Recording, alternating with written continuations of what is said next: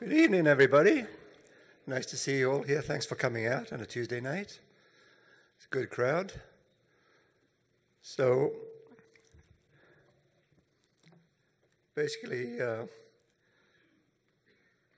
we would like to acknowledge that we are on the traditional territory of the Kwan and Dan and the Tan Kwachan First Council, Tan Kwachan Council. Thanks for that. We'd also like to say welcome to a few of our MLAs. I see Raj Pilau in the house, as well as Liz Hansen and Kate White. Thank you for coming. I'll just take a moment to thank our sponsors, and we have quite a few of them. You saw Peter Mather's pictures here. Peter Mather's kindly donated all these pictures for the cause. He couldn't be here tonight because he's in the field. He tells me he's photographing, but I'm not sure that it's feasible, but he's photographing wolverines. So whether he gets to that mission completes another story. I would also like to then thank WCS, the Wildlife Conservation Society of Canada, and in particular Don Reed for all the big effort he's put into getting this event organized. Thank you, Don. And then also to the Porter Creek Community Association, who gave a huge donation to this cause, and they've been instrumental in being right at the beginning of the development of the Friends of McIntyre Creek. They've been part of us. And then also to CPAWS, and thanks to Chris and Nadine for their input, and to YCS, the Yukon Conservation Society, in particular in Julia, who's done masterful work with all the printing of posters and programs. And then interestingly, we would like to thank Capital Helicopter for a great donation for giving us a flight to give Harvey an insight into the whole dimensions of the creek. And we had a wonderful flight this morning, perfect weather from the mouth of the McIntyre Creek at the Yukon River right up into past Fish Lake and over the mountains to the source of McIntyre Creek. It was a wonderful trip, and I highly recommend it for anybody. Thank you, Delmar, for that. Then I'd also like to thank Nahanni River Adventures, Neil Hartling, for this, being part of this. And then we have a couple of door prizes, and I'm not sure, I think there's kind of dissent on whether we're going to do it after Harvey's speech, or is it going to be done by email? Do you know, Celeste? No, we don't have. I'll get back to that. So the door prizes are from Epic Pizza for a gift certificate for $100, and canoe people, either a rental of a canoe or a kayak or stand-up board. And I'd like to last to acknowledge the Yukon Art Center staff who've done a great job. It's been really seamless organizing this event. And I'd like to thank Nicole and Mike up there in the sound department tonight. Thank you very much.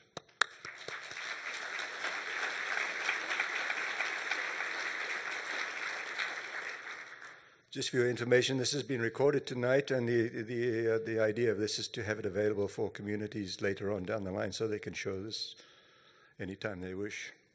So I'll ask if anybody has their cell phones not turned off yet, just to power them down now. And then I'll spend a few minutes just elucidating what Friends of McIntyre Creek is all about and why we're here tonight. I suspect most of you know who we are. And it's well documented, well written on the programs on the back side of the printout there today, and it's a really good description of what we do.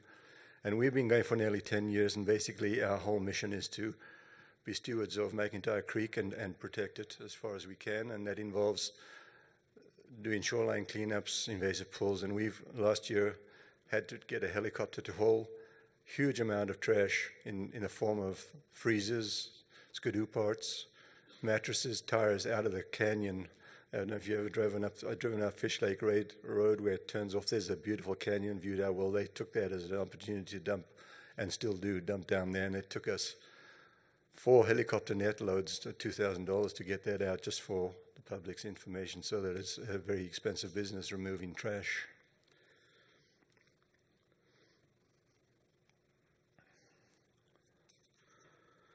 So why are we here this evening? And really the objective is to try and get people more involved in the environment and nature per se. And by doing that, we can try and push who's ever concerned with developing legislation, be it the mayor and council or Yukon territorial government, to legislate protection for the McIntyre Creek as a park. And thereby we have entrenched systems that we can work with and know that we're dealing with a protected environment. And having traversed that today, it's just spectacular and it's widespread and it's something we should all be part of. So what can we do about it? And I think briefly just trying to engender some engagement and involvement with people. And speak to your neighbors, write letters to the editor, speak to your MLAs at the grocery store, pull them aside, tell them we want this park. I think the Chadburn Lake Park designation has been successful, and so hopefully we're next on the list to get the park for McIntyre Creek. So all in all, I think it's our obligation to protect nature for nature's sake and for our own sake. So we need to really move on this before it's too late, as we see on the news daily, the disintegration and degradation of our environment worldwide. And Harvey's going to get into detail about that. And it's been really, I thought I was kind of enthusiastic naturalist and environmentalist, but after having spent 2 days with Harvey, I'm just totally enthralled and enlightened by it all. And I've got a bit more verve to get going. So at this point, I think I'd just like to call on Chris Ryder of the CPAWS. He's executive director of CPAWS, just to introduce Harvey. And I'm really enthralled to listen to what Harvey has to say today.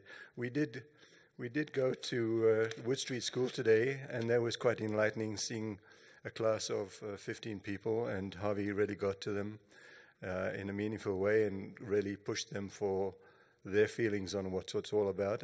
There's some quite scary stuff, like the despair amongst the children, and we hope to break that despair by giving hope, and that's what Harvey is here for tonight. I might want to just tell you a little experience I had in McIntyre Creek. My home is on the east side of McIntyre Creek, and I don't quite see the creek, but I see the embankment that goes up towards the dump. And it was this time of year, a year ago, and the snow had not melted yet, and I saw these kind of tracings going down the side of the slope. I thought, what is that? Is that just snowballs running down? What the hell is that? And I put my glasses, my binoculars on that, and I saw the ravens. They were having snow baths and then tobogganing down the side of the mountain, this slope here, getting to the bottom, tumbling again, flying back up again, and just doing it continuously. It was just a magical thing to see. So there's lots going on there.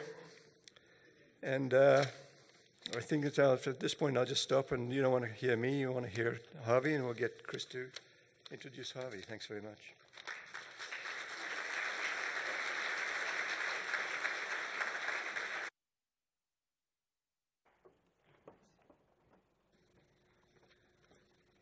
Hi everyone. Before I introduce Harvey, I've been asked to make a very special mention of Coast Mountain Sports, who are one of the sponsors of the door prizes tonight. So my name's Chris Ryder, as mentioned. I am the Executive Director of CPAWS Yukon. When Friends of McIntyre Creek invited me to introduce Harvey Locke to you tonight, I was feeling pretty privileged. It's because Harvey is one of Canada's preeminent environmentalists and conservationists, and there's not too many in Canada. If you have a think about who the special conservationists are, there's not too many that come to mind, but I can guarantee Harvey will be one of them. It's because he's been involved in many, many successful campaigns to protect wilderness all across Canada.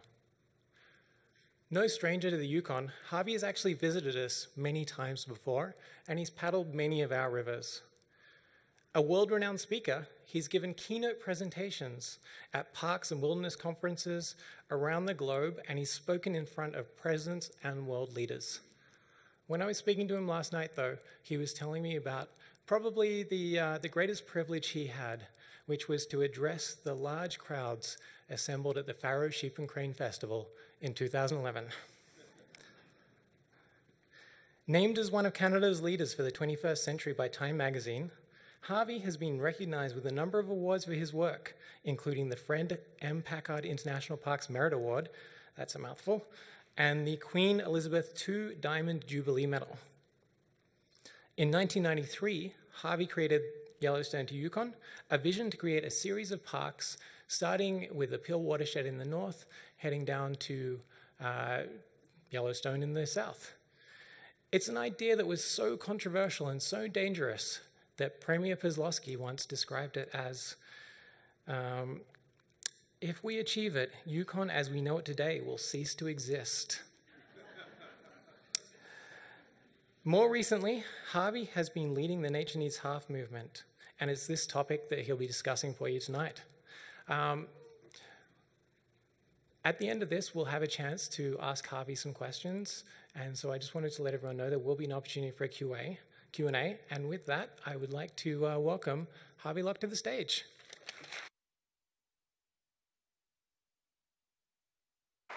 That's very nice, thank you. Hello, everyone. To make sure my computer boots up here. Is it sleeping now? Oh, well. We'll make it work. Yes, how great. I'm really thrilled to be here. Thank you all for coming out. Had a glorious day today, as Michael said. We had a chance to fly up McIntyre Creek, and we came up close and personal to a bald eagle flying right in front of a helicopter. And if you've never had that, it really focuses the mind. It was quite a remarkable experience. But this is a grand experience for me to be among you, and I wanted to try to go on a kind of a personal journey with you tonight, because I've had some special experiences in my life in this territory, in this part of the world, and it's actually had a pretty big impact on my thinking and on what I care about. And even today, as I was preparing for this talk, I found I was really trying hard to say something that I thought rang true to me, not just come up with something I'd prepackaged from my home in Banff and brought up to you to give a talk about. And I hope the insights that I give you will provide some way of thinking about the future of the territory and the future of how we all relate to the world. So the first thing I want to say is thank you for bringing me up again. I'm very grateful to the Friends of McIntyre Creek, to Michael Bendel and Celeste Sundquist Bendel for having us in their beautiful home on McIntyre Creek, where we watch bald eagles and foxes and things like that. And my wife, Marie-Eve Marchand, who's helped me get organized, and all of the sponsors who are recognized, including many friends. I'm grateful to you for that. And I also want to pay my respects to the Tan Quachan and the Kwanlan Dun people for having us here in the territory. So without further ado, I want to take you to a cedar of Lebanon. This is one of the most degraded environments on earth. And it goes back to the Epic of Gilgamesh, a fight over whether or not they were going to deforest that. So way even before the Bible of the Judeo-Christian tradition. I was there last week. And it's fascinating to see this wonderful tree, and then you see there's little bits of trees that are being reforested. But this area has been degraded for thousands of years. And as one who loves nature, it's a hard thing to see. And what's so interesting about the north here is I first experienced what real wilderness is in this landscape. When I worked on the Tatshenshini campaign some years ago, we went down the Tatshenshini. And I remember just going, wow, this is totally different. It's the opposite end of the scale from this. And I then paddled the Peel. Particularly, we paddled the Snake River about 25 years ago or so. And I remember this feeling, the bear tracks and the wolf tracks and what I now understand to be a gravel bed river were normal. And I remember we seeing caribou dancing through the willows as we were paddling down the river. And these experiences really did mark me. And they made me think about the world in a different way. And they made me think about the world as it was and as it could be. And another place of the North that's had a really big impact on me is the Nahanni. And in particular, I worked very hard on that Nahanni campaign, and Neil Hartling, who's here, worked on it as well very strenuously. And I learned about this deep, deep connection that Indigenous people in this part of the world still hold to the land, and how deeply it is embedded in the stories and worldview. And this is Rabbit Kettle Hot Springs in the Nahanni. And it is a place where Jambajeja or Yamoria gave them their laws. So if you're from the Judeo-Christian tradition, this is Mount Sinai for the Decho Dene people. And that kind of deep connection to place is something that hasn't been severed in all places. And it was very powerful to feel that. And so I want to take you on a little journey that begins with where I come from and brings us back here in the end. And this is where I live. I live in Banff, and that's the place where my ancestors are from. My family were the first white people in southern Alberta, and it was called the Northwest Territories when they arrived. So it gives you a sense. There were no Mounties yet, no train yet, and they lived among the Stoney people in between what is now Calgary and Banff. And the creek on the left there is named Brewster Creek for my great-grandfather, and my mother's in that picture, and her ashes and so on. My great-grandparents are in the graveyard there. This is deeply home for me. And it affected me very much as I was growing up that we had these beautiful wild places. It's also the world's third oldest national park. It's also a World Heritage Site. And it's actually the image of Canada in the world. I don't know if you've seen that research, but this is actually what people think of when they think of Canada. Not, curiously enough, Toronto. And this is a marvelous painting by a man named Charlie Russell, a famous Montana artist. It's called When the Land Belonged to God.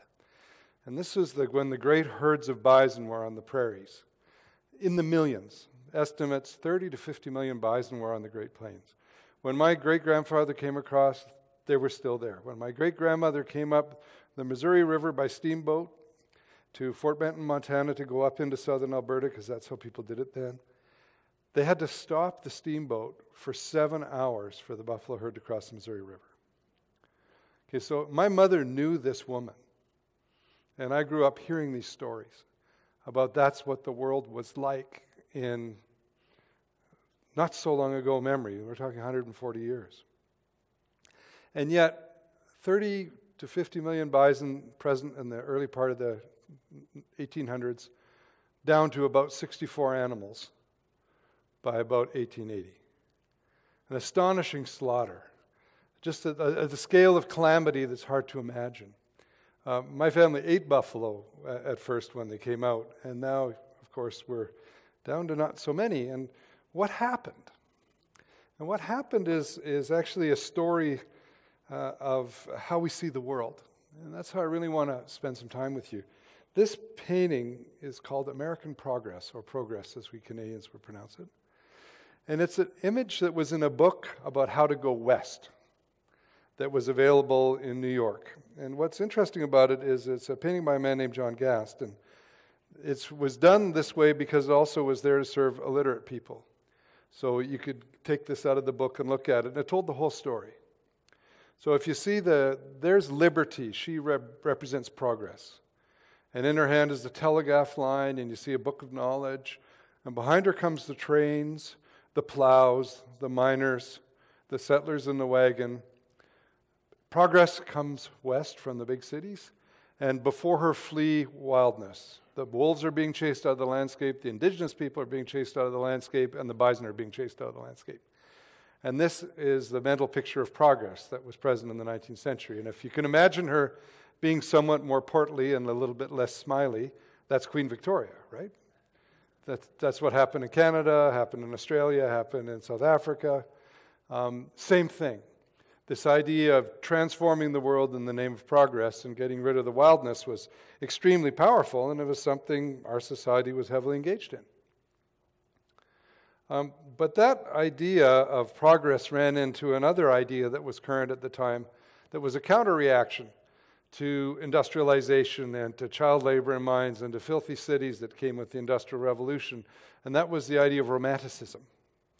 And the Romantic movement said that nature is beautiful and that wildness is beautiful, and those two ideas collided at a place called Yellowstone.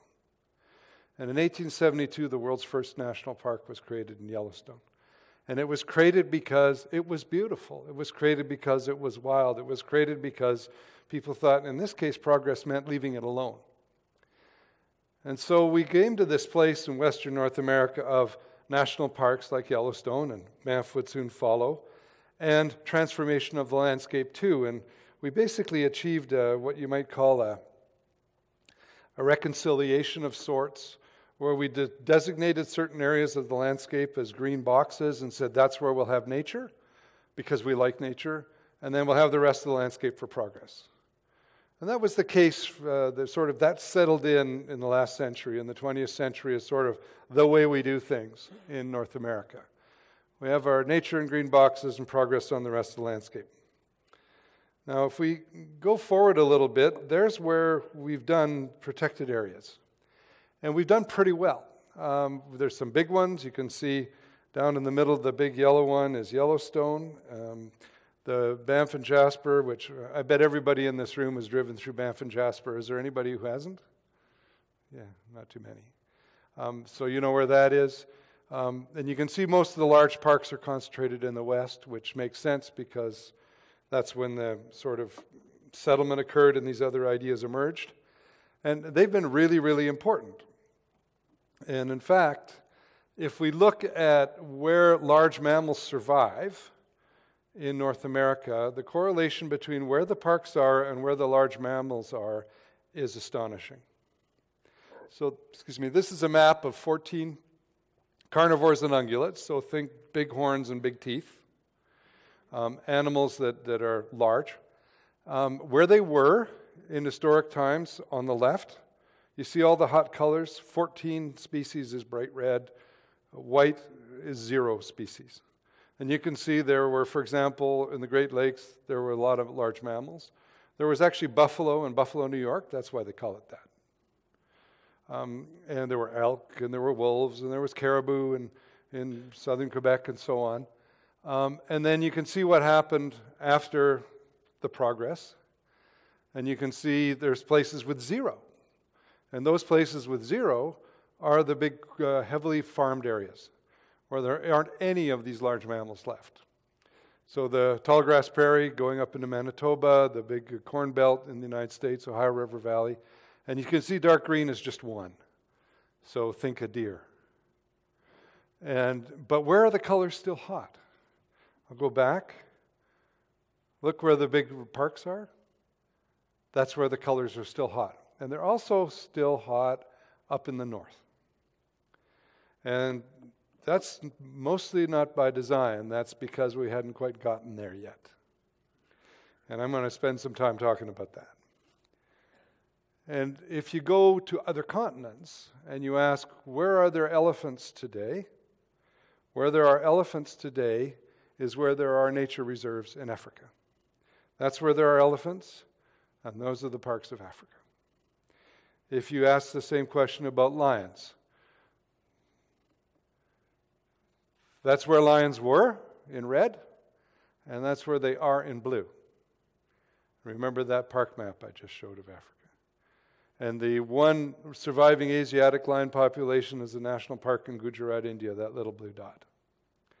So these things have been phenomenally successful to keep wild animals alive in the face of otherwise overwhelming pressures that eliminate them. Tigers. Where there's nature reserves, there's tigers. Where there's no nature reserves, there are very few tigers. Same with orangutans. So we know that we've done a good job by creating places for these things to live. In fact, parks and wilderness protected areas are the foundation of nature conservation all over the world. They are the single most effective thing we know how to do. They really, really work when they're well managed. But there's a challenge with the green box idea. This is a map of Yellowstone, which you can see is the original one, and it's truly a square box. Is as good as parks and wilderness areas are, they are the foundation, they are the indispensable prerequisite, they are the building block. They are not adequate to save nature at scale. And the grizzly bear taught us this. So the grizzly bear's distribution, if you think of that first map of North America where the animals were all over the landscape, they were down into Mexico, the grizzly bears. They were in the middle of the prairies. They were, of course, up here. That's that tan color on this map. So think of that as when Liberty starts out. Red is where they are today. But the really interesting color on this map is the coffee bean color. You see the little coffee beans there? That's where bears were in 1922. And every one of those little island populations of bears has gone extinct since then. And they go extinct because they don't have enough numbers. There are too few in their numbers. They don't have a viable population if they're on a small habitat island. And if something happens like a fire or a disease or poaching or something, they just disappear. And the only island of grizzly bears left right now of any size is Yellowstone. And then you can see there's a kind of a peninsula that runs down the Canadian Rockies through Banff and Jasper down to Waterton Glacier, if you know where that is, the Montana-Alberta border, of bears. And then it gets wilder as you go north. And those bears in Yellowstone will go extinct if we can't reconnect it up. And to give you an idea of scale, you see the red blob that's Yellowstone, there's the biggest blob to the left. That's 2 million hectares of wilderness, and it wasn't big enough to hold on to bears. It's called the Selway Bitterroot area of Idaho.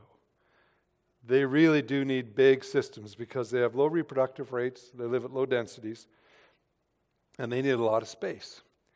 So all of this understanding of nature needing connections, not just islands, but connections, they have to be connected, led to the creation of the idea of large landscape conservation, which is you think about viable populations, you think about connections among them, you think about having core protected areas, parks, and so on, and you think about how across the landscape that works so that the animals can move even when there's people in the landscape. And you try to call all of that large landscape conservation, and that allows species to adapt to things like climate change and to move around the landscape. This is sort of the big idea of large landscape conservation. And I'll take you through why that exists a little bit. So the idea of large, this is a park created in Boston called Middlesex Fells Reservation, created in the 1890s. And when I lived in Boston, I actually looked up the history of it, and it was created to protect wilderness, in particular plants. And it was surrounded by farms at the time it was created. It was a rocky outcrop. So think of maybe something like McIntyre Creek being protected today, and there not being any houses around it. And then you can see what's happened. This is a recent photo. The yellow is now city, and it's been completely encircled. But it's been managed as a park for over 100 years. And what's happened is, because Boston had a lot of universities in the 19th century, in the 1890s when it was established, people went in and inventoried the plant species, the native plants there. And they found there was something in the order of 300 native plants and 17 weeds or exotic species. Somebody got the idea to go back and say, well, now that it's become an island and a city, what does that mean? And they went in 100 years later, and they found out that several species were disappearing, plant species. And the ones that had disappeared were things like the lily that are bulb reproducing species, or the burr reproducing species. You know how burrs stick to fur? Because there was no fur moving in and out anymore. And if something happened to these bulb reproducing species, they were isolated from other populations of plants and they just simply couldn't come back. But the things that were still reproducing, so they were down to 230 native species and 70 exotics. The things that were reproducing were the things that were still windborne, that were connected by the air or pollinators. So the connectivity of that place really, really mattered a lot to its well-being. If you scale up a little bit, this is Point Pelee National Park in southern Ontario.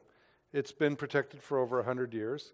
Behind the flag is a lovely area of Carolinian forest, hugely important for migratory birds, monarch butterflies, really cool place. And on this side is where all the tomato ketchup in the world comes from, practically. So big tomato fields.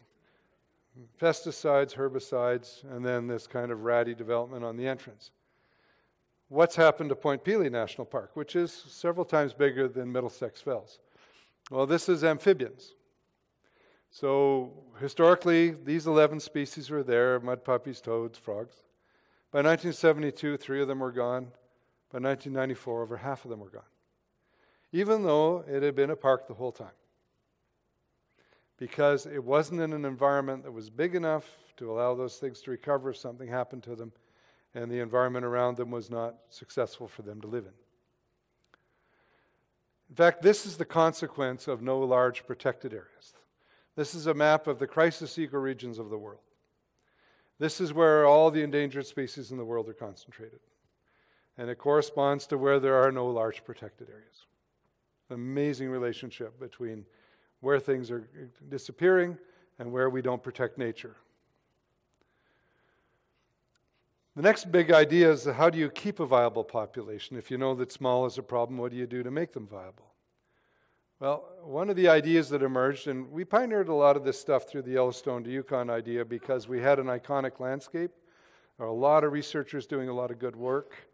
And we came upon this idea of the umbrella species using the grizzly bear.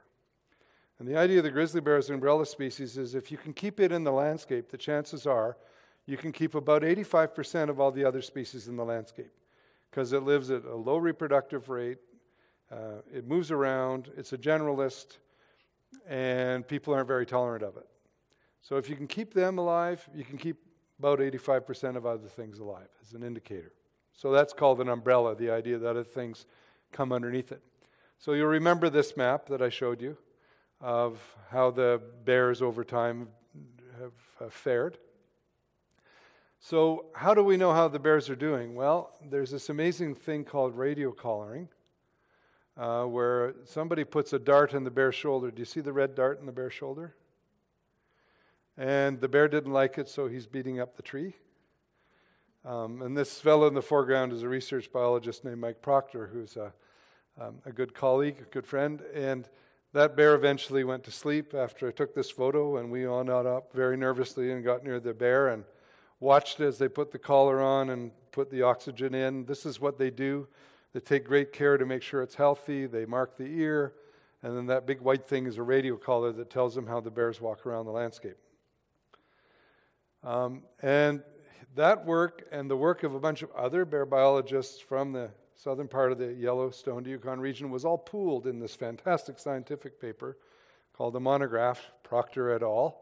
And they actually have a census of the number of bears from about 2012, where they are in the system. And so you see the Yellowstone Island, 571 bears. Of course, it's up and down a little bit, but not very much. You have... in the Banff area, you see only 90 bears, but the Banff area is connected to other bigger populations. And you see these dotted lines? Those dotted lines in every case correspond to a gravel bed river, a highway, human settlements, and often rail lines. And those dotted lines are where the population's starting to break up into fragments, according to the genetic research. So something is going on there, or the females aren't able to move through the landscape. And you can see the challenge of fragmentation, as it's called, breaking up the landscape even further.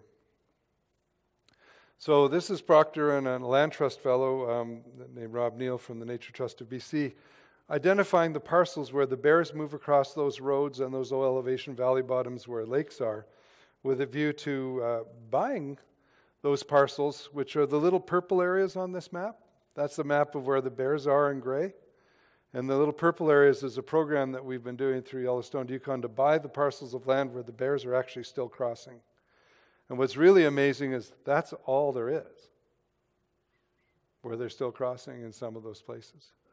So it hangs together by these threads. And so even if you want to think of the scale of Yellowstone to Yukon, sometime it'll come down to an 80-acre parcel of land on a highway so the bears can keep moving through and keep genetic exchanges.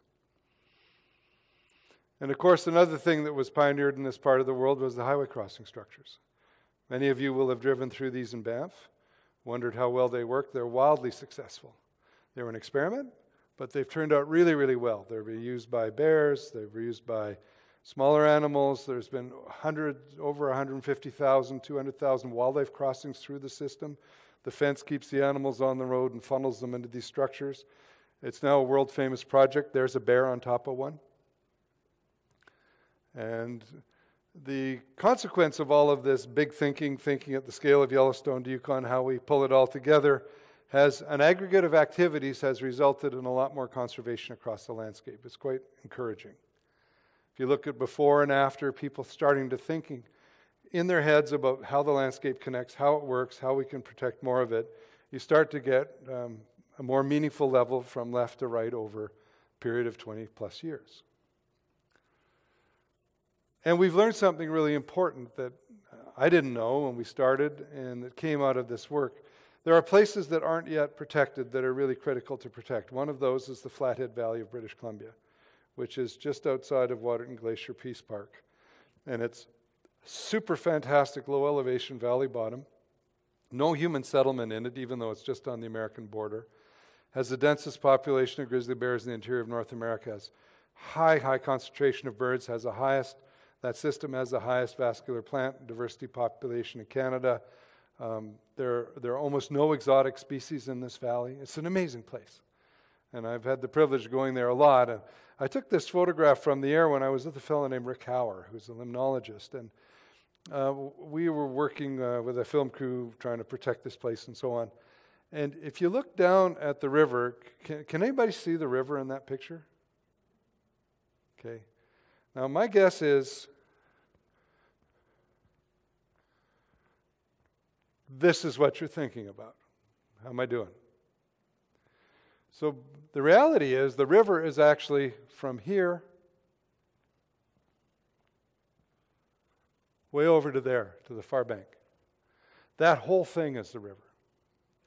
And what do I mean by that? Well, there's actually water moving through that whole thing. And these gravel bed rivers we have in glaciated mountain landscapes in North America and elsewhere, the system is very different than we think of it. This is it kind of revealed. So this is a park called Weaselhead Park in Calgary. And it's the slack water of a reservoir that has revealed actually what's going on below the surface in the river system.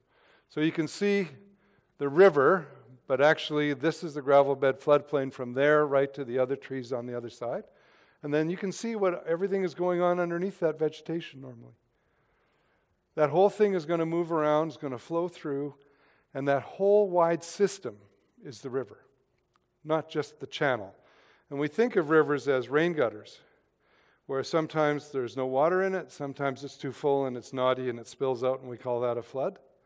We should actually be thinking of them as sponges with a line traced across the top. And that line actually will wander around from time to time. It doesn't stay in its channel in these systems. And you can see the old channels. If you look carefully at that photo, you can see the old lines. That's where the channels were on the river. And I'm sure some of you are going through your Rolodex in your head saying, I've seen this, I've seen this. This is actually what the river looks like. So the river channel is the dark blue.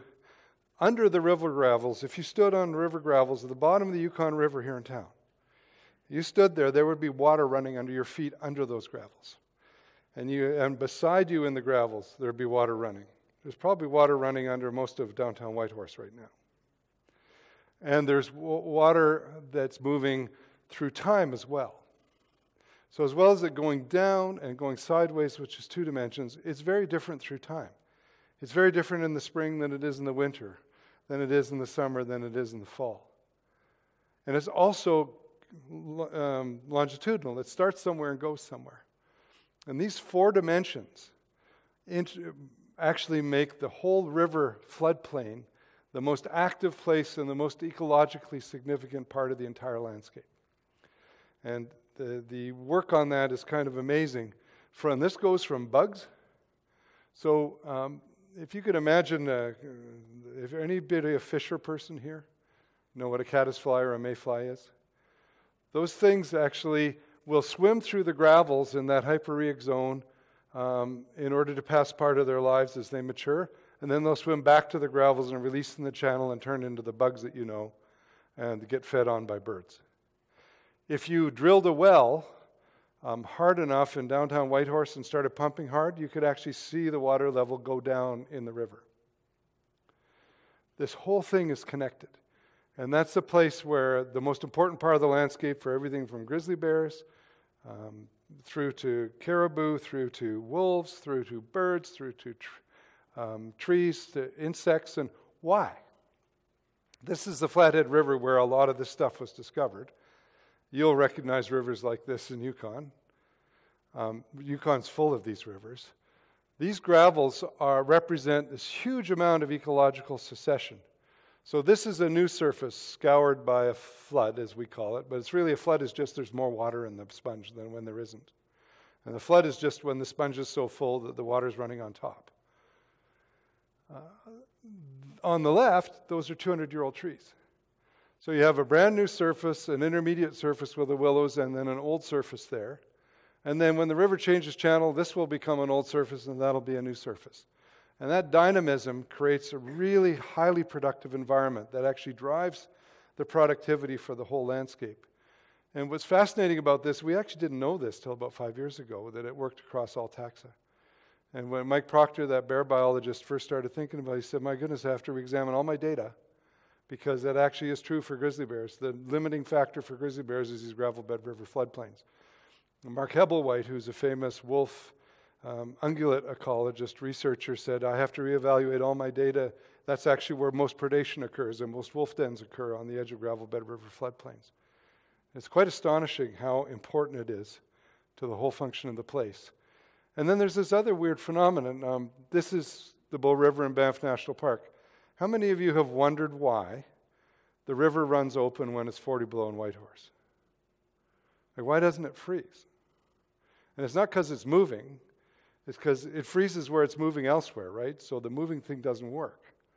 What's happening is actually there's, in those gravels that are under your feet, the water goes down, goes under the river, and then it comes back up.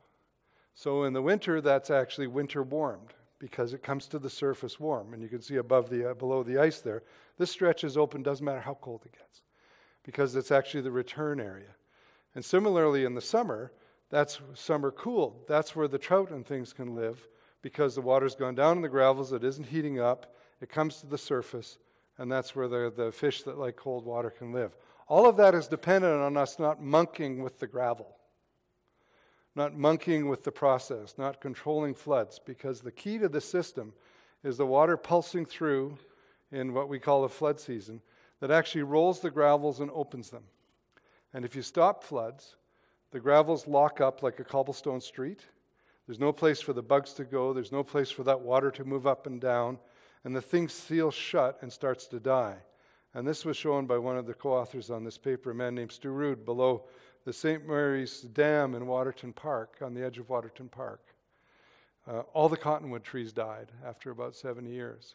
They couldn't figure out why, and the reason why was because the trees put their seeds in flood soils. And if there's no flood, there's no place for the seeds to go. They say, okay, well, you fix that, put some, flood sediments down, and then reduce the water level. But that actually doesn't work because the cottonwood seeds are evolved to actually chase the water level as it goes down through the gravels. They actually follow that as the water naturally recedes, and that's how cottonwood trees regenerate. So it's kind of an amazing thing to learn in the 2010s about the rivers that we all live with. And it turns out that the limiting factor for bears, as I mentioned, is they're all trying to cross valley bottoms. And in this case, there was only one place where all these bears with these data, all these lines coming together, could cross at a place called Duck Lake. And what we noticed is at this place called Duck Lake, there's the river, there's some farms, and that's the only place connecting the Selkirk and Purcell grizzly bears in the southern part of the region. It's this one area. Everything else has been disrupted. Now, you figure all this great stuff out, you figure out protected areas work, you try to connect them all up across the landscape, and you think, oh, we're doing pretty well, and then along comes climate change. And some people have suggested there might be something like a rug being pulled out from under you. If you have your protected area here, but the climate moves, everything that lives in that area will be left high and dry. So the rug's pulled out from under you, and your protected area is of no value. That's a fear, that's a concern. And here's kind of the issue. This is a historical photo from 1906 of Kootenay National Park, Banff Park in the background. And you can see the tree line there in the foreground, right there. And this is a repeat photography project by a guy named Will Roush, a friend of mine. And there's the tree line now. You see how it's gone way up the slope? And if it continues to grow up the slope, it'll go right to the mountaintop. And you'll no doubt, if you've had a lot of experience out in the landscape here, will have noticed the tree line is rising up here as well. That's a real concern for a species like the pika, because they can't handle temperatures above 26 Celsius, and they live in rock piles at the top of mountains. And if that gets invaded by trees and warms up, they just disappear. And in fact, that's the pika populations in the western U.S., and something like 16 of them have gone extinct because of this effect of just being squeezed off the top of the mountain by the heat. But the good news is, for many species, the protected areas in the landscape actually are serving as stepping stones. They're moving between them, even in places as crowded and fragmented as England. That's where the study comes from. And what species will do as the climate warms is they'll go north, they'll go upslope, or they'll go around aspect. And I don't know if you know what aspect is, but if you went to McIntyre Creek today, you'd see the south-facing slope is bare grass, and the north-facing slope has still got 3 feet of snow on it. And that's called aspect, because that's very different climate conditions within 100 yards of each other because of the angle of the sun at our latitude. And that's what species will do to adapt, but the more landscape they have to adapt in it, the better they will do. And in the case of the little pika, the good news is in our part of the world, tree line is very, very low relative to the alpine, so they can do well as long as we maintain valley bottom to mountaintop, and we also maintain enough of the landscape they can go around behind where it's wetter as opposed to dry, and then we retain this north-south connectivity. This is the Rocky Mountain Trench, which runs from Montana right up to the Liard, has a little picnic, and then starts again in the Tintina Trench, if you know where the Tintina Trench is, where Ross River is. It's one of the great valleys in the world. You hear the African Rift Valley? Well, the Rocky Mountain Trench and Tintina Trench is one of the great valley systems of the world. It never varies in elevation more than 300 meters. And phenomenally important wetlands, flyways, and for wildlife. So we've learned this, that if we want to save nature, we have to think big.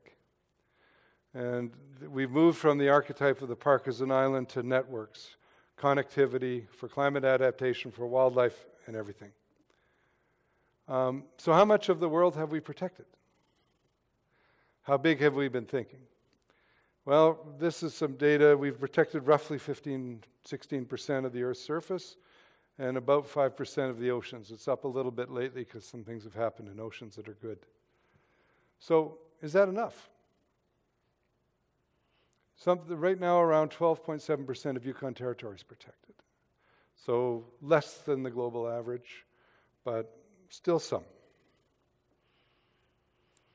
Well, if we look at a map of the world's ecoregions, this is where vegetation is assembled in particular patterns. There's 846 of these different vegetation assemblies around the world. And people have begun asking the question, how much do you need to protect to maintain all of life in those systems? And this is called ecoregional planning, and they follow some goals, such as representing each one of these 846 regions and the other features that are unique, how animals move around the landscape, resilience, keeping natural processes like flooding.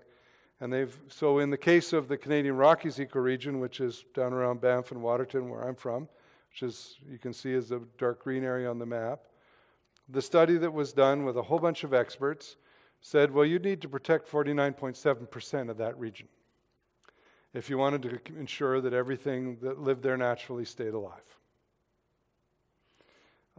And they didn't deal with connectivity or range shifts on account of the climate. Just, there we are, roughly half. These are other studies from around the United States that were done around the same time, and you see from a low of 26% to a high of 70%, the sort of middle range is around half. That's how much you need to protect if you want to maintain all of nature.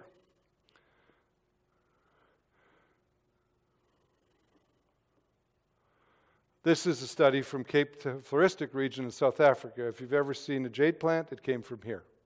It's all these weird plants. It's one of the rare plant kingdoms in the world. And there's a marvelous national park in the middle of Cape Town, the city. And this photograph I took up there, these giant proteas, really weird, cool stuff. The study done in that part of the world by South African scientists and Australians, you would need to protect 52% of that region if you wanted to keep everything alive that naturally belongs there. This is a tiger in the Western Ghats in India. And India even has wild places, really good wild places actually. It's quite remarkable because they're very tolerant of wildlife in India. Their study said if you wanted to maintain all the wildlife in the Western Ghats area, which is where black pepper comes from originally and cool things like that, you'd need to protect about 60% of it in an interconnected way. And some of the great thinking done in our part of the world, led by indigenous people, is the idea of protecting roughly half of the Decho territory, or roughly 2/3 of the Peel watershed, coming from traditional knowledge and awareness of how the landscape works. Another knowledge system, not using the scientific principles, using knowledge gained from many years of observation and living with stuff, coming in at the same level. In fact, Herb Norwegian, the Grand Chief of the Decho Dene, said at the World Wilderness Congress in Alaska, "I believe every First Nation should advocate to protect at least half of their territory."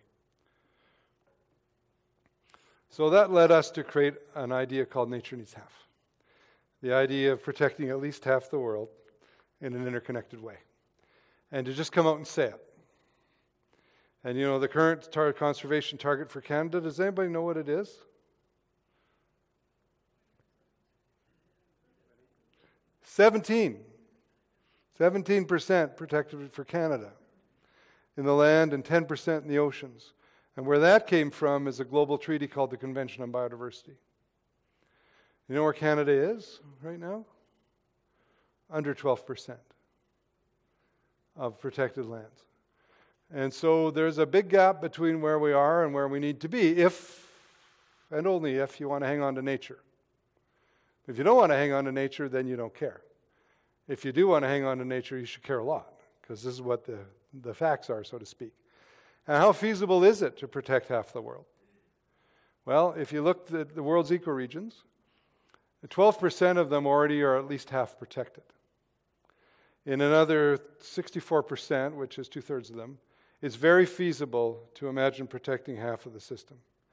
And in 24%, you can't get there. You would have to do restoration. It would be a very long process. And an example of that would be southwestern Ontario, if you've ever been there.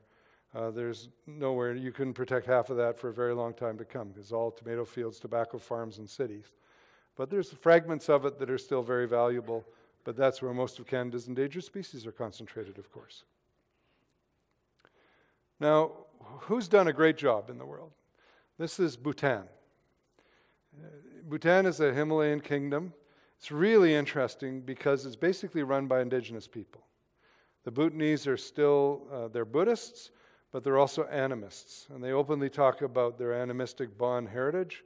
And the worldview of a Bon person is very similar to the worldview of an indigenous person from North America, traditional indigenous person.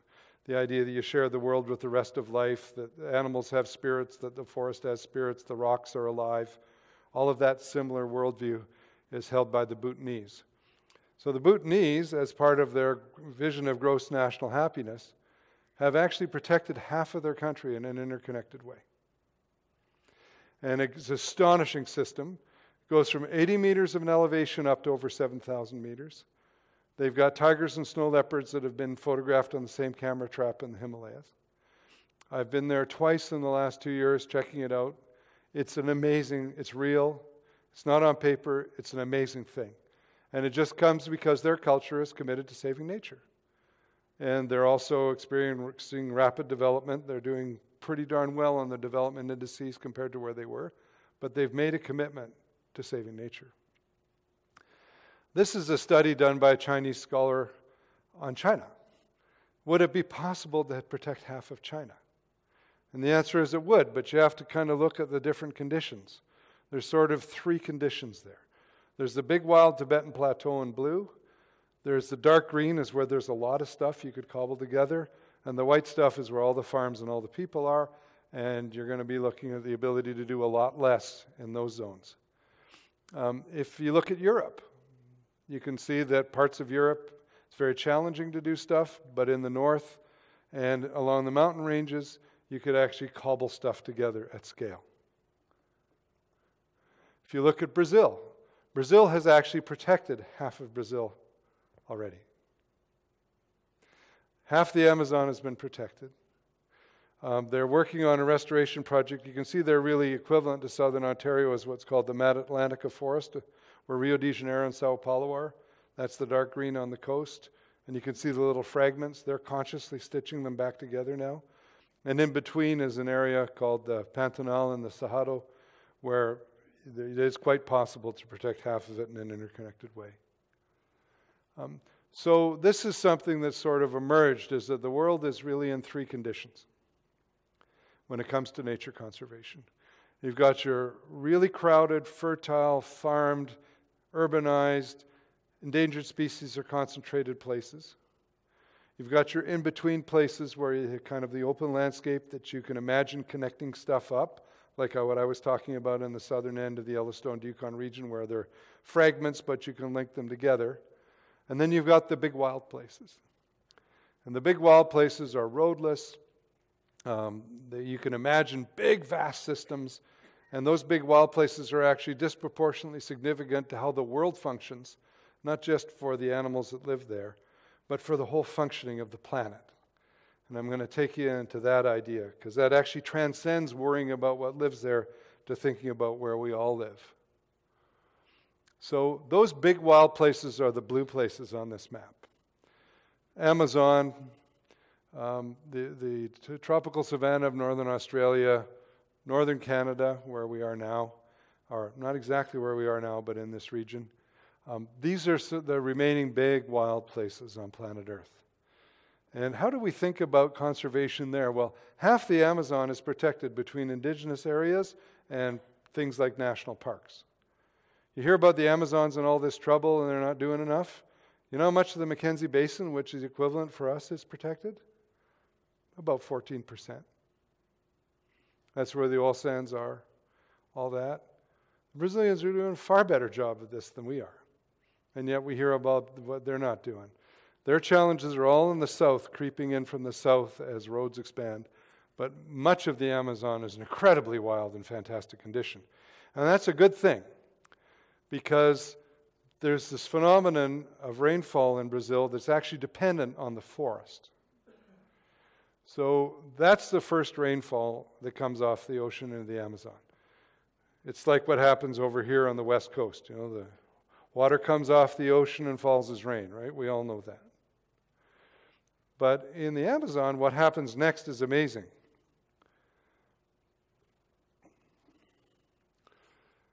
This is the Amazon forest viewed, photographed this from the top of a tower in a big unbroken part of the Amazon. The rain is actually coming out of the trees. There's little particulate organic matter that comes out of the trees, goes up into the humid sky, particularizes, and rolls westward and falls again with the wind. And that happens actually multiple times across the Amazon. Not driven by the ocean, driven by the forest. And the estimates are that if there's less than 80% forest cover, that will stop. If that stops, it flips to a savanna because it's dry. Then all of the things going on there associated with that rainfall, that includes the rainfall that waters the crops in the middle of the United States, comes from there. It actually affects the whole world if we lose more than 20% of the forest cover of the Amazon. Where are we now? About 18% of the forest cover of the Amazon has been lost. So a target of half in this circumstances would be far too little. You actually need to be thinking about keeping intact about 80% of the Amazon, because otherwise it won't be the Amazon anymore. Here's another thing to think about that's really important. Did you know that about a quarter of all the carbon emissions that make the climate change in the world come from disturbing nature? That's more than every car in the world and every airplane in the world. They come from disturbing the carbon in nature, burning it or disturbing peat bogs. That's actually causing more CO2 in the atmosphere than many of the things you would identify as the problem. This is because all this soil there's carbon stored in trees in the tropics. You might have heard of that. But in the higher latitudes, it's all stored in the soil. And the two of the greatest soil repositories on Earth are the James Bay, Hudson Bay lowlands and the Mackenzie Basin here in Canada's north, which wraps around into the Peel watershed. And that's because there's all this soil there full of carbon. And there's one calculation that the soil in the James Bay area full of carbon actually cools the climate by 1 degree Celsius right now. Remember, our objective is to keep climate change below 2 degrees change. So disturbing that is to release that to the atmosphere. If we change the water balance in that peat by disturbing it, even with roads and other things, then that carbon can be released to the atmosphere. So nature conservation and climate change are actually kind of linked, like the yin and yang idea. It's not climate change is more important than nature conservation. They both are essential as we go forward in the world. You can't privilege one over the other. We have to do both, which just makes sense. So I'm sorry this is a bit fuzzy, but I want to take you to one of the wickedest conservation problems in the world, caribou. Okay, you remember that map about where large mammals were in North America and where they are? The black dotted line is where caribou were 150 years ago. The various colors are where the different subspecies or species like woodland caribou, tundric populations, and so on are. One population has gone extinct. It was the one that was on the Queen Charlotte Islands. Island populations have trouble, as we know, when you disturb their habitat. What's really astonishing is you see the creep back up the mountains. You see the little Selkirk population in the U.S. There was a big news story last week. There's 3 of them left.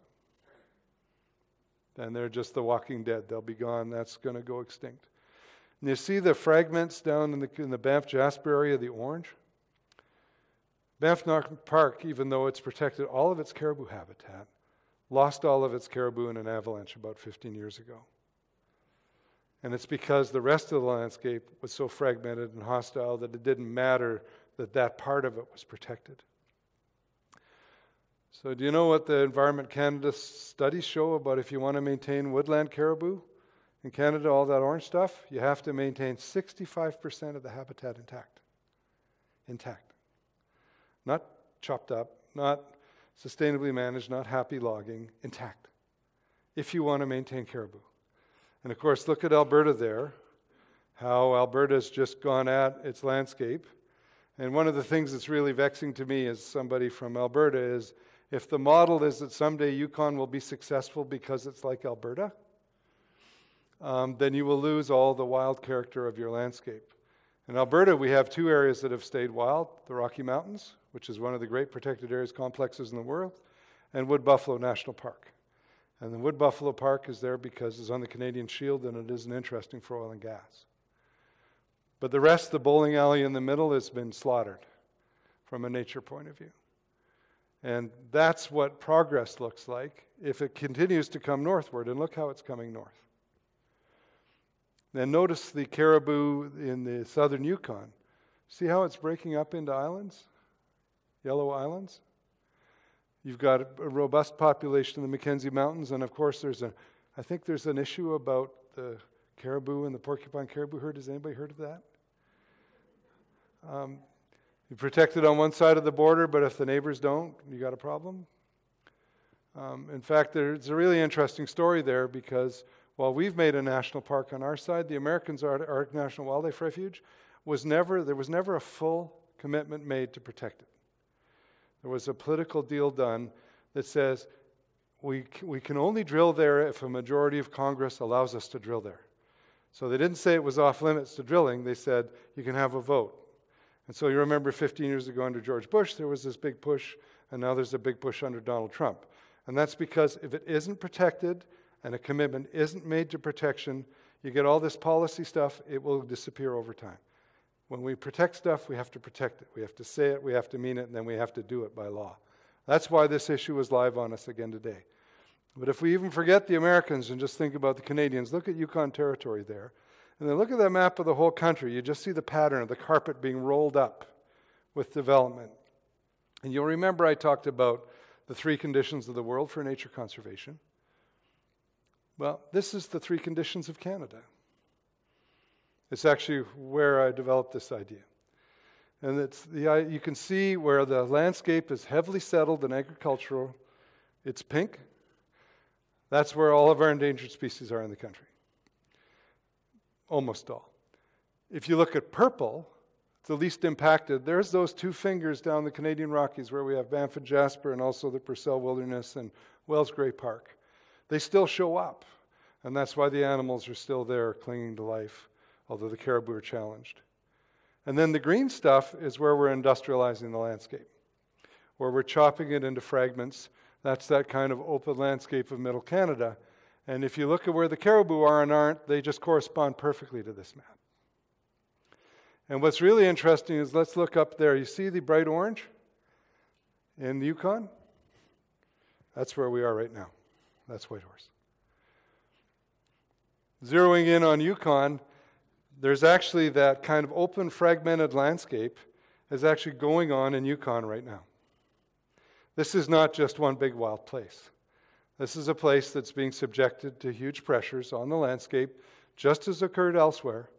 And that's why the caribou distribution maps will show holes in the Yukon when they used to be everywhere. So there's really 2 Yukons. There's the big wild Yukon, and there's the large landscape conservation place of Yukon. So the conditions that I was describing that we're dealing with down in the south of trying to connect and protect and restore all that stuff, that's real time here where you live in Whitehorse. But you also have that big wild stuff, that stuff that's rare, the dark blue stuff, the stuff that's how makes the world go round. That you have as well. And you need 2 different conservation strategies for that. This is McIntyre Creek, photographed this morning from the helicopter. Does that look familiar? Something about the river and the floodplain? How you might want to protect all of that? That comes down into Whitehorse. It goes up into the mountains.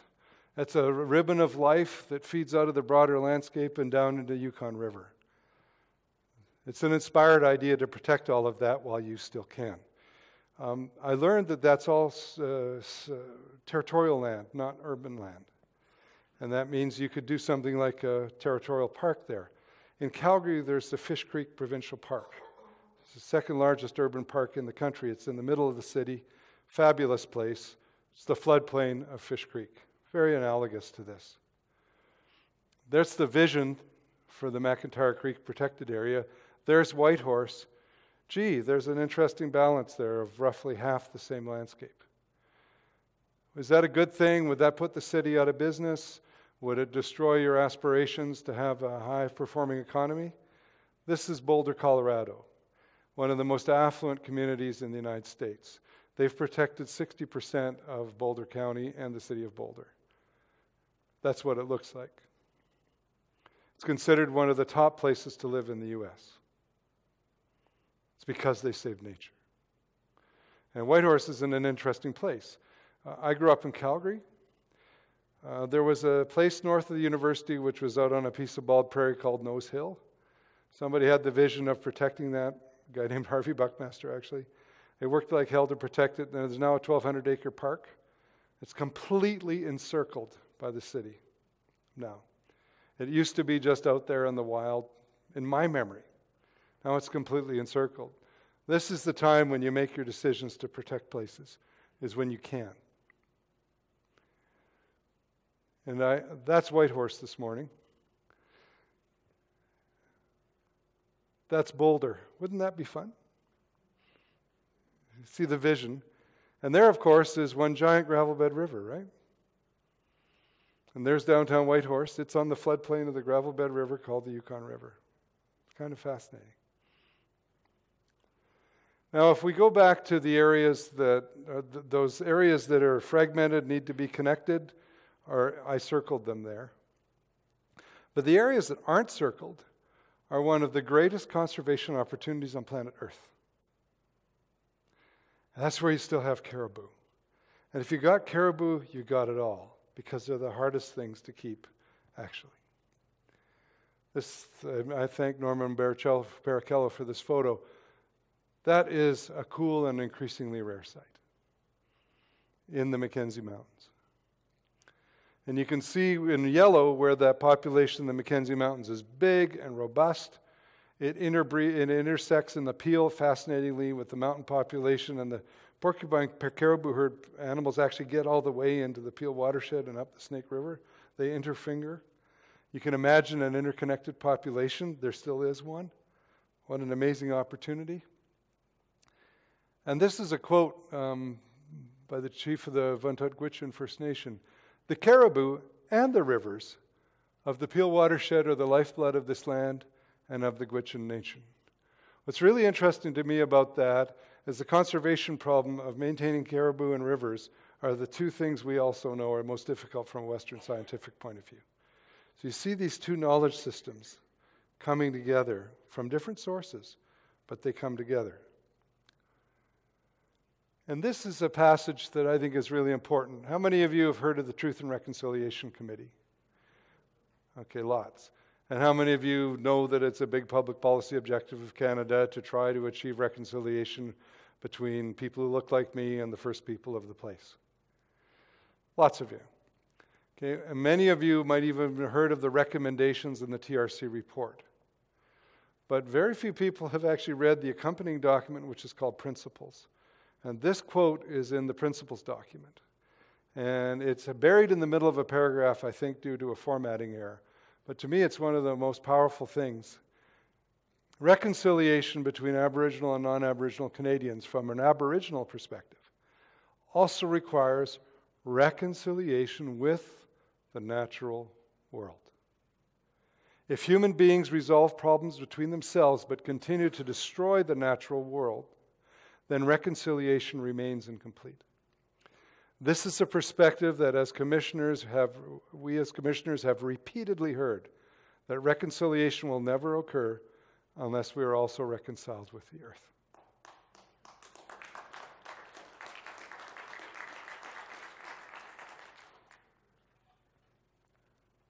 Wow, there. So the Peel watershed takes on kind of new meaning when you think of it at the scale. Interestingly, wants to protect a big block of land, over half, and all the river corridors in some way. Exactly right. Exactly important.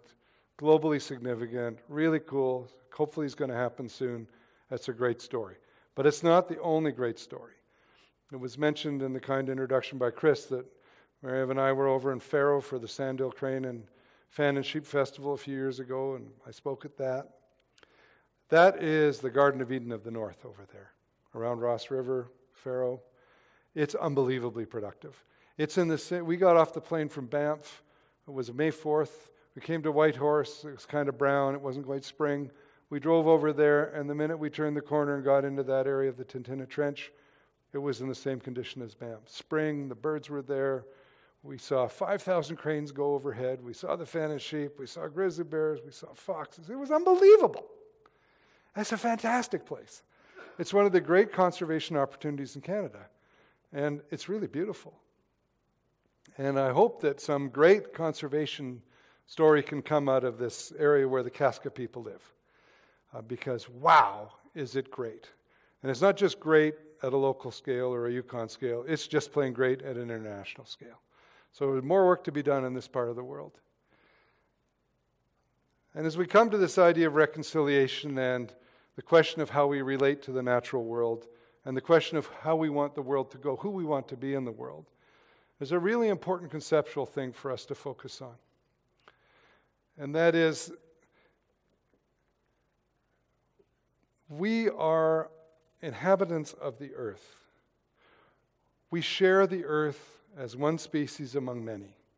Humans are animals, dependent on air and water and food, like every other organism. That's the context for all life, including human life. Inside the earth is human society. That's where we have our families, we have our relationships, we have our ambitions, and we have our economy. Inside human society is the economy. The economy is there for only one reason, and that's to serve humans. It's not there for any other reason. It's there to serve human society. And yet the way we talk about it all the time is the economy can't afford this. Okay? Who is the economy? It doesn't have a soul. It doesn't breathe. It's there to serve people. And yet we've privileged it, and we've got this completely backwards. Or in the most enlightened condition, we show it as three interlocking rings where you're trying to find the sweet spot between the environment and the economy and human society. It's all nonsense.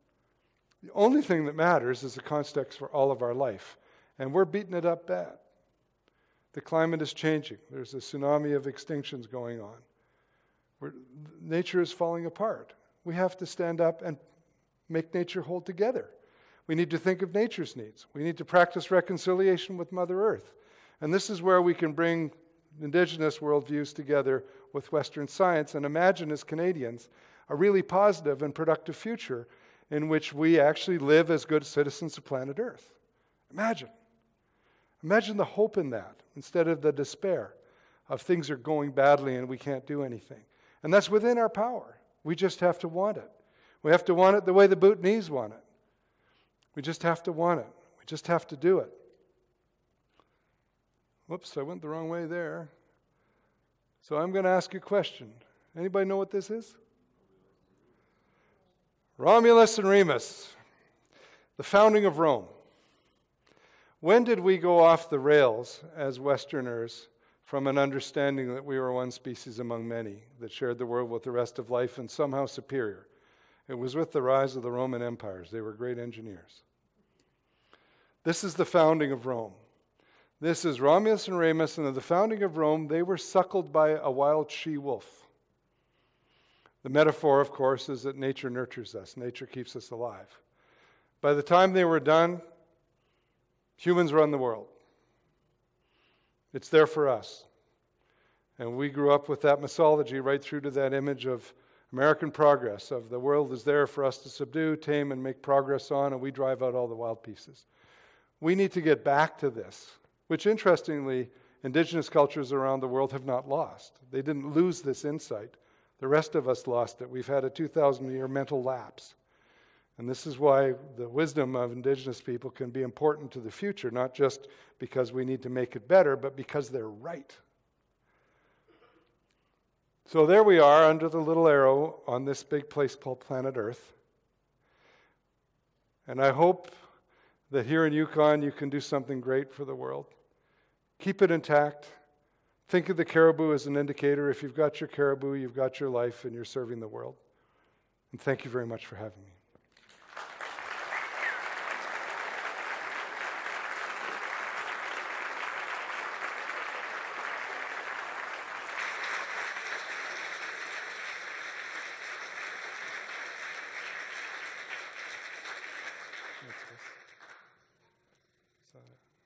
You want to take the mic and I'll sit down there?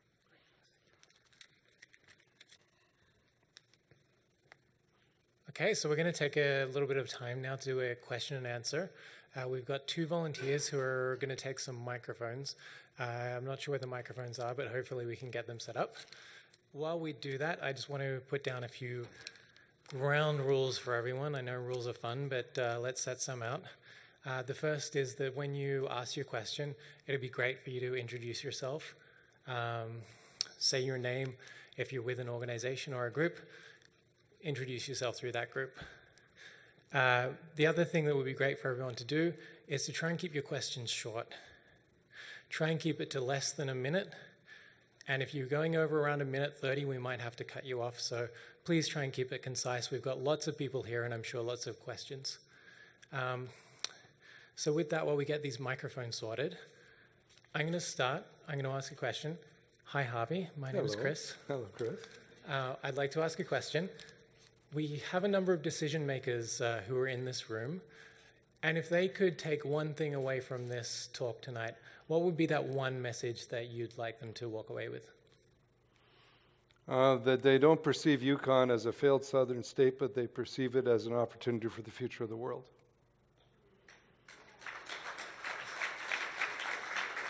You know, part of the mythology that I pick up is that in the North, people want to be like the South. They want to be independent of the federal government. They want all this economic activity that will allow that. Instead, I think we should invert that as Canadians and say, this is a special part of the world, and people like me should be happily sending money up here. We should be encouraging all Canadians to come up here for their education. Their experience in the Yukon should be developed in a way that invites people in to experience the fantastic nature of it.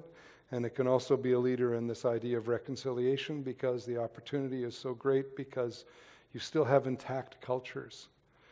And I didn't dwell on that too much, but many of your Indigenous people still know how to live on the land. That's not everywhere. And that's really important to maintain. And so all of that together makes this a very, very special place. And you can have lots of economic activity. This is a really big place. You could still have mines if you want mines, but you don't have to. You will lose the things that make it special if you don't act to keep them permanently. There is no, it's wild, it'll stay that way, laissez-faire. You can see those trend maps all over the world. If it ain't protected, it's going to go. And that's the big message I would share. Thank you. And I can see we've got a question here. Yes, my name is Jerry Steers. I was one of the founders and former director and just current member of McIntyre Creek. I've been hiking that area around the college for 30 years. My question to you is, with the Whistle Bend development and the increased area filled up with houses around the McIntyre Creek, with what's left, is that enough to save the corridor? It's interesting, you know, I have spent the last 2 days on it, so I'm not an instant expert, but I'm not a complete ignoramus, and I did fly it. There's lots there to save. It's not toast at all. And unfortunately, there's lots of, there are things that interfere with the quality of the creek, the highway going across it, little culverts. Those are real issues, but they could be opened up over time and restored. That's a really still great place. You know, we watched bald eagles flying up and down the creek today. We watched little red foxes walking around, red squirrels. I mean, it was marvelous. It's a great place. And, you know, it may be passé or blasé for people in Whitehorse to think, oh, you know, I saw 7 bald eagles today. That's a big deal. That's like a really big deal that you have 7 bald eagles in the city of Whitehorse, and just in that one valley that I saw today. I mean, it's incredible. That's a wonderful, wonderful asset. And the more the city grows, the more it prospers, the more that asset will be valued. If you think of New York City, do you think anybody there regrets Central Park? Bombay, one of the largest, Bombay. If you're in Bombay, they call it Bombay still. It's very interesting. It has a big national park. 30% of the area of Bombay is national park. Still got leopards in it. Nairobi, Kenya has a big national park right on the edge of the city with lion. It's got both kinds of rhinoceros, white and black. It's got Cape buffalo. It's a fantastic place, right on the edge of the city of Nairobi. And so you can do that here. And you can restore the things that are missing here as best you can. And, you know, one of the challenges is, you know, well, there's lots more out there somewhere. Actually, there isn't lots more out there somewhere. All there is what's in front of you. And the low elevation river corridors like McIntyre Creek, that's where the ecological action is for the whole landscape. So you can see I like it.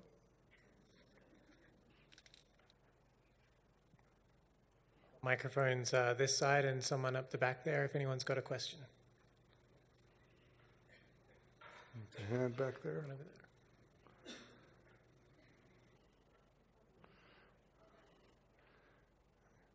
Just throw the mic like a hot dog at a baseball game. Then we'll get there. Hi, I'm Fox, and my question to you is, how far would you consider too much? A lot of the time, despite the fact, obviously, we've got a lot of people here who do care about preserving this, it's not uncommon for decision makers and for the vast majority of the population to really not care.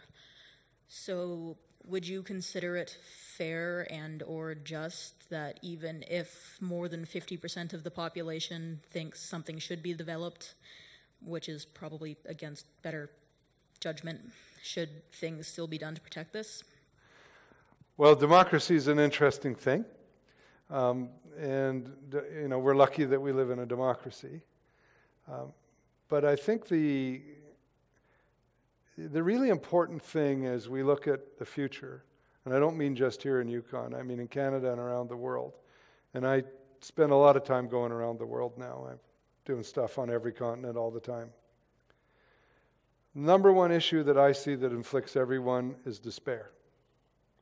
It's despair about the future. And it's particularly acute in people who are under 25. And it's really interesting, if you're gray-haired like me, when I was 15 years old, I wasn't despairing about the future. It was interesting, I don't know, I was distracted, but I wasn't afraid of the future. We now have a whole generation of people who are afraid of the future. And they're afraid of the climate frying on their watch. They're afraid of everything going extinct. They're afraid there won't be a job for them. That's a failure of older people, because the job of a generation is to give hope to the next generation, to give meaning. That's our job, and we're failing. We have failed them, and we can't fail them. Our job is to set it right. Our job is to set in motion a vision of the world that's hopeful and positive and fun and cool, and I want in. Nature conservation is the foundation of such a vision. If we don't save the earth, the rest is noise. And we're at that place now where we just must act. And so it's always worth the fight to save nature. Will you win every fight? No. Is it always worth the fight? Yes. And the really, really cool thing I can tell you, as somebody who's now spent time working on stuff and out in the bush, from the middle of Africa to the Himalayas to the middle of Brazil, I've been all over the place. People love nature everywhere. Every person of every skin color, there are nature-loving people everywhere on earth. And the key thing is to raise the voice, because the really challenging thing as a person who loves nature is there's nothing in it for you.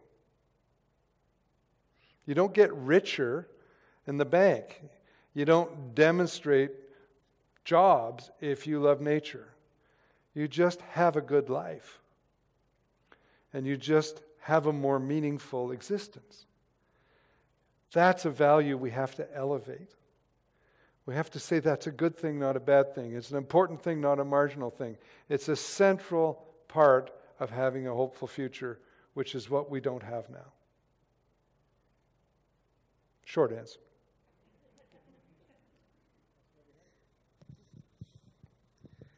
Hello, my name's Dixie Smeaton, Champagne-Ajac First Nation.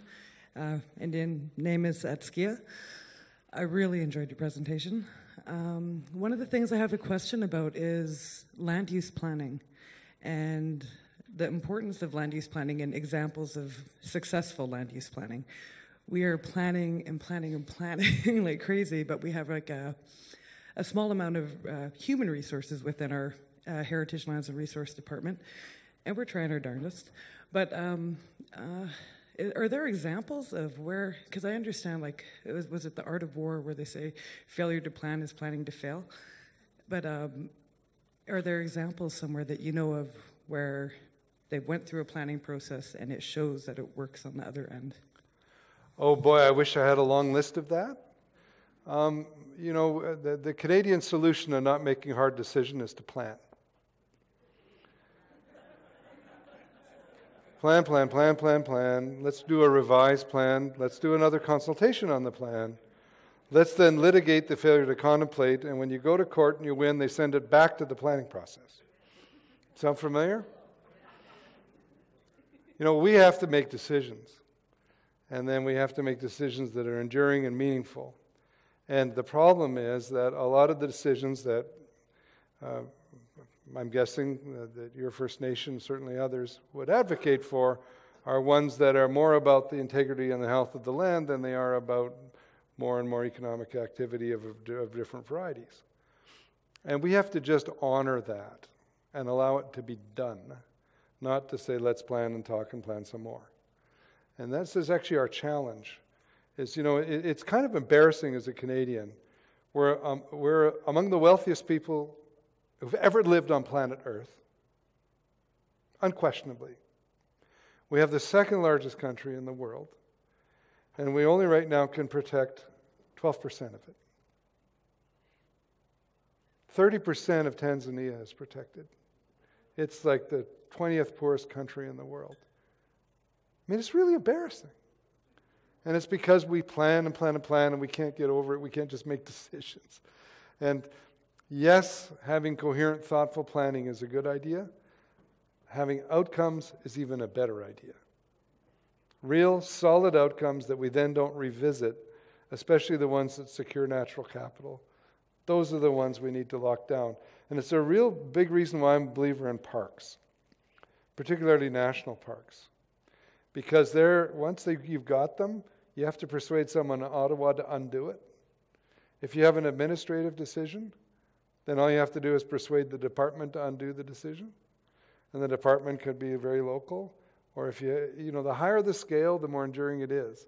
And I know there have been issues about the exclusion of Indigenous people in parks, and I think we're getting that right now. We sure as heck should get it right. But the opportunity to secure the land base is the fundamental thing we have to do. And to secure the natural processes like rivers running freely, and in some places, forests burning freely. That's part of how the world works. And if we get that right, we'll have our society right. Question over there. A very short question from Walter, Yukon Conservation Society. What do you think about the formula? If you want to take care about yourself, you have to take care about the environment. Thank you. Yes?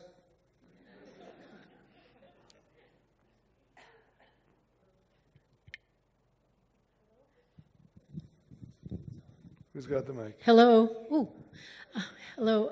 My name is Mary, and I'm a member of the Yukon Conservation Society.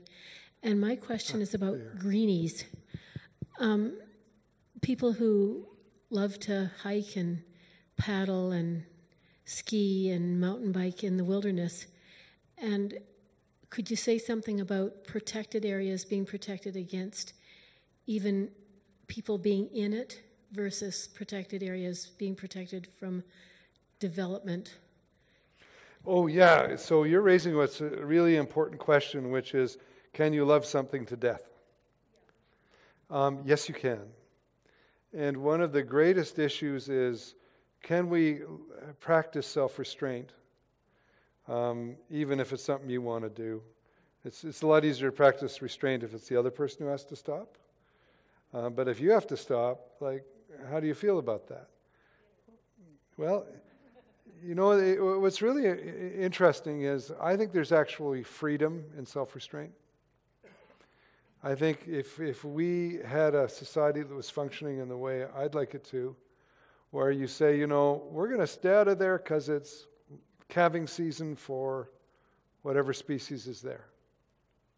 And we're going to stay out of there joyously because we know we're going to allow that to have its calf.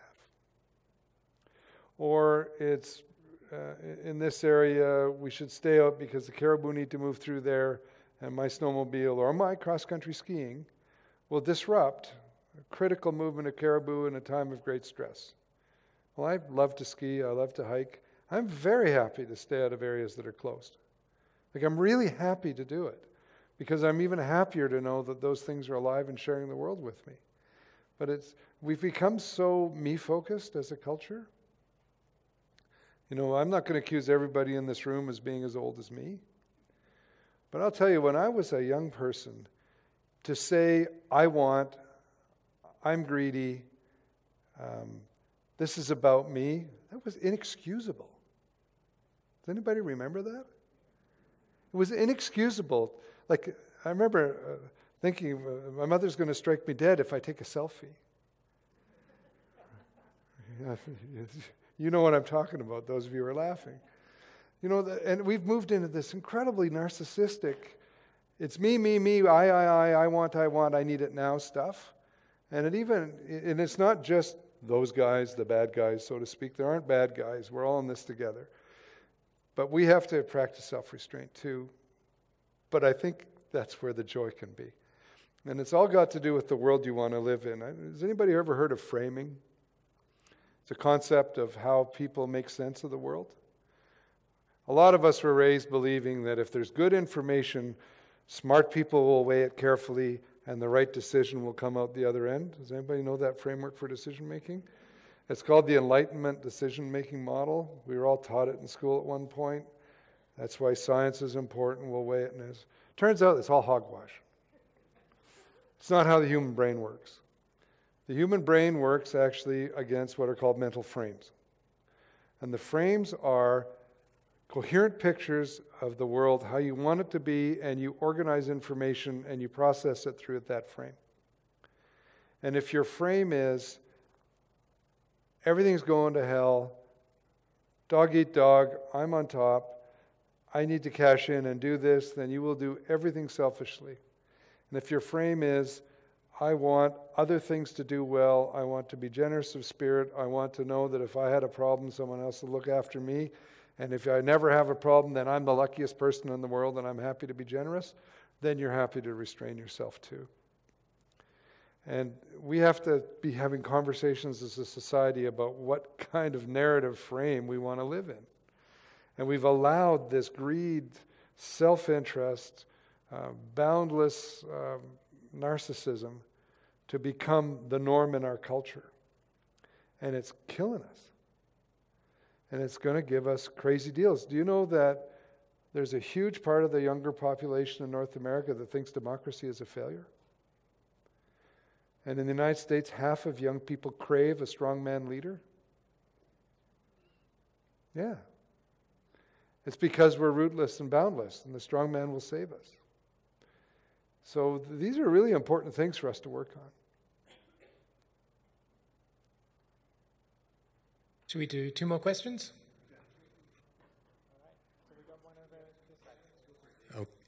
Okay.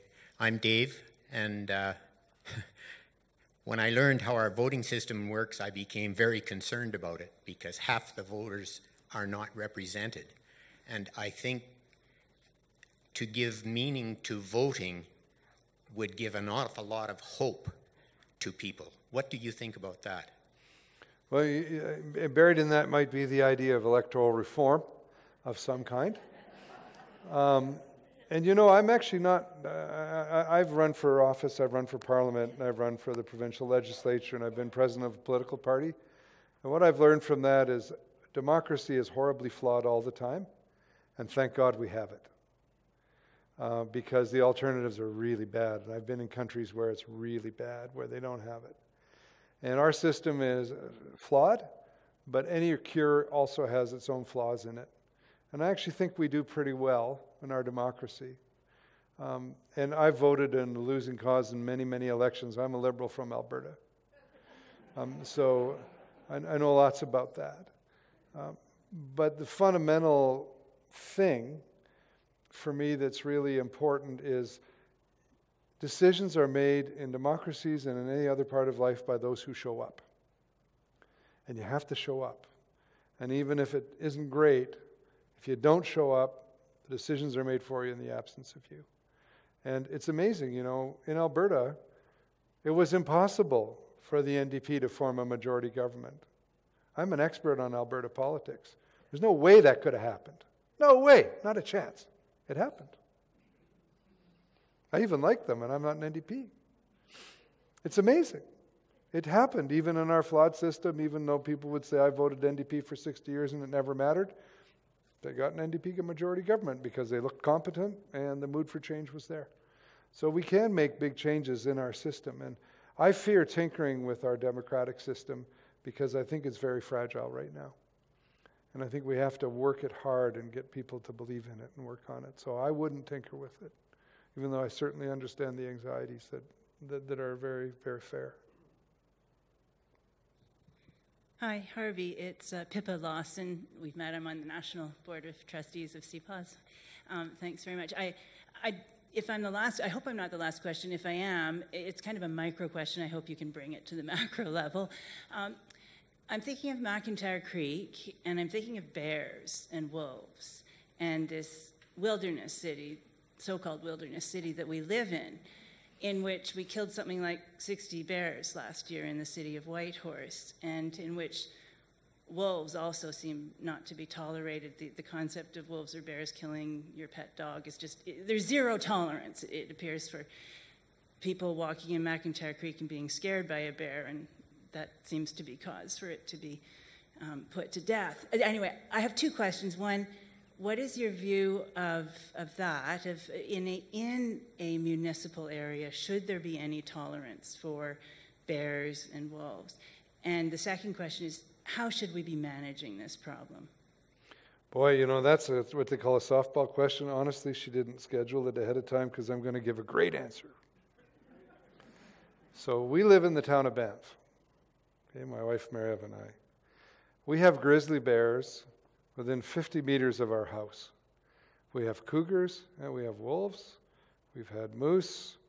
We have amazing wildness all around the town of Banff. We have, on a given summer day, the population of the town of Banff heavily exceeds that of Whitehorse.